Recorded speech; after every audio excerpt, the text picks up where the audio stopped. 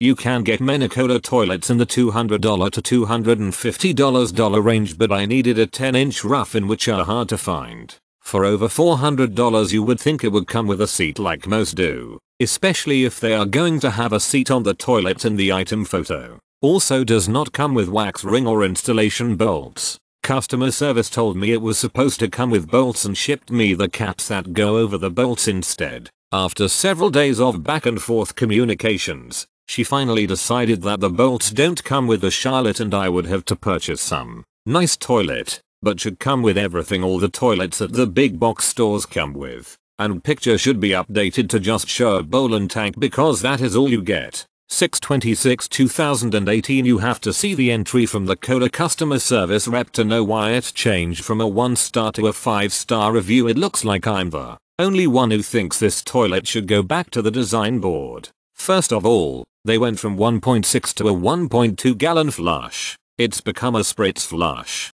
The design of the toilet has solid waste deposited on the porcelain portion of the bowl, just before the water. The flush is adequate if all waste matter ends up in the water, but since human beings are shaped differently than horses, it doesn't. It then takes multiple flushes to clean the bowl because there is not enough water to rinse the inside of the bowl. The 1.2 gallons are 95% directed to an immediate flush and not bowl rinse. Bad design. Buy one and you'll know what I'm talking about. Be forewarned. Don't buy this toilet or any 1.2 gallon spritz flush design for that matter.